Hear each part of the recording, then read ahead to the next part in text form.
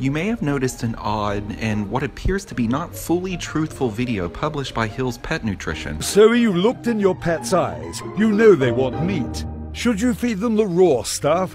Is that good to eat? Well, dogs and cats are carnivores. Is the high amount of corn, wheat, carbohydrates, and ultimately sugar good for dogs and cats to eat? Well, let's put it this way.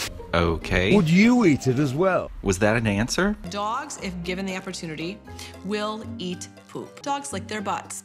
Dogs do a variety of behaviors that if humans or other animals were to do it, we would die. If the meat has salmonella, are you able to tell? Like your own dry food.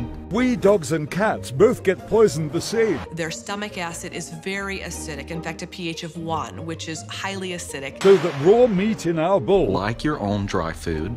is a real numbers game. Like your own dry food. And there are plenty of nutrients you need to add in. Are you talking about ingredients having to be added to your dry food? So take it from this cat. Normally cats are eating mice, not talking. If you're feeding raw meat, get a degree in nutrition. Stop!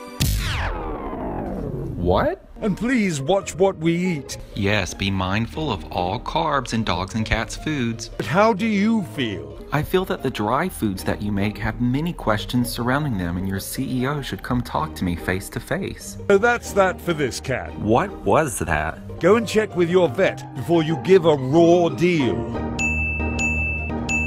When people talk to me about the fear of handling and feeding raw food, I ask them, do you bake chicken or fry chicken or meat? It's raw when you handle it, and you clean up appropriately after you handle it. It's no different than feeding a raw diet to your dog or to your cat.